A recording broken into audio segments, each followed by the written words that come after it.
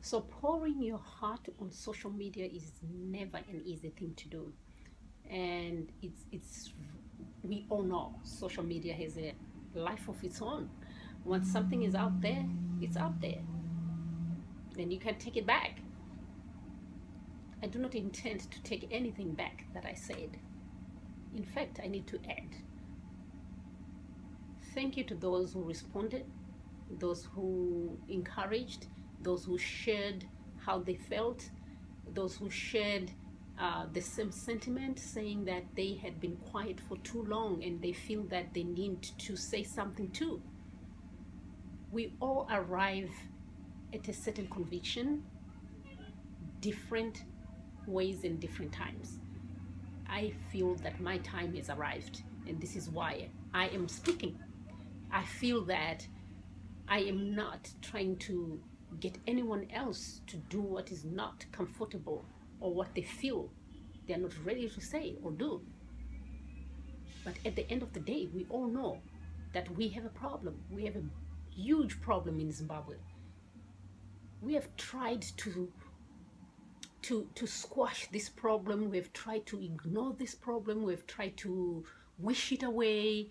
We've tried to say all these things, imagine all these things, so that this problem maybe will just disappear and maybe things will get better. Maybe things will be better, but it's not happening. And I'll tell you why it's not happening. It's not happening because you and I need to do something about it. It's not happening because we have been watching. Now that we are saying something, you're seeing how the government is responding. Today, they just issued a ban on all demonstrations in Zimbabwe for the next 2 weeks, or maybe it's indefinitely. It's more or less putting a state of emergency in the capital city of Harare. People are no longer allowed to express themselves for the next 2 weeks. Why is that happening? Who knows? A lot of things are happening in Zimbabwe. We all know that. We as Zimbabweans know that a lot of pieces are moving. But at the end of the day, I'll tell you why I'm standing up. Why I am standing up to say enough is enough. We've had enough. We've been watching for 36 years. What more do you want us to do? I'll tell you why I'm standing up on my 2 feet.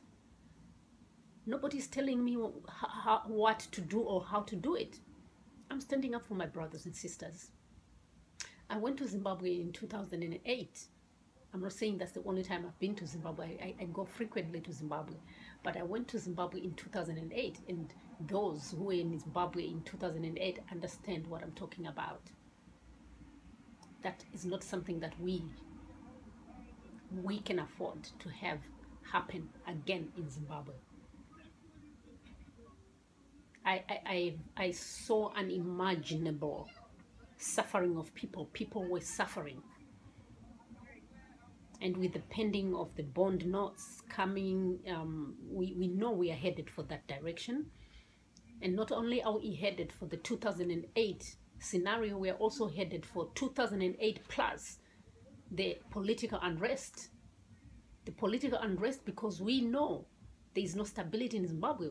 We know our president. We know that our president right now, the rumors circulate every year that, I think we've killed President Mugabe over 200 times before.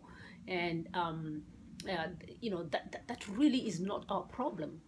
Our problem is the minute President Mugabe dies and all those vouchers come out. I can't even imagine what's going to happen in Zimbabwe when all those power-hungry people start killing each other and coming in the open and intentionally now fighting each other to take a piece of Zimbabwe. Where and what is going to happen to us, the regular people? What's going to happen to the ordinary people? Who is going to remember them while the people at the top are fighting for the crumbs? I'm so scared. I am so scared for my nation. I'm scared for Zimbabwe. I'm scared for my brothers and sisters who are on the ground.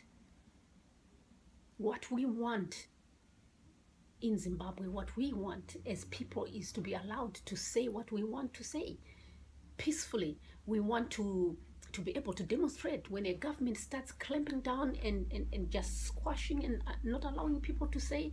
It is indeed a recipe for disaster. How can the government continue to tell people you can't not express yourself? We know over 70 people were arrested over the last demonstrations, and we know that the good intended people who wanted to do their demonstrations, it all got mixed up with the people who wanted to loot, including the soldiers who were caught on camera looting. This is what happens when a government has lost control. This is why we are saying our government has lost control. It has lost control of governing. We do not have a head of state. Where is the head of state right now? Nobody knows. There's a lot of speculation on the internet as to where the head of state is. When a country starts speculating and not understanding where their head is, there's a problem. Since yesterday, when he left suddenly from Swaziland, and people were tracking his plane to Dubai and possibly Singapore, and no word has come out from the government to settle the people and let them know and make them understand that the head of the state is okay. And all this speculation is going on. I know we have killed Mugabe 200 times before, but this what is happening right now is what creates the unrest. There is no communication from the government. The government does not communicate with these people. They leave us to speculate and say all these things. But that creates unrest. All we are trying to do as citizens is to build our nation. We want to be able to build our nation. We just want to be citizen builders. We have a lot of knowledge that we amassed from wherever we are. Even if it's little things, even if it's me contributing to educating or contributing to helping the little kids that are coming up to understand and how to express themselves. Those are little things that we want to be able to do so we can build our nation, so we can have a Zimbabwe that we want, not a Zimbabwe that somebody else wants for us. This will not stop until we get an answer. We need an answer.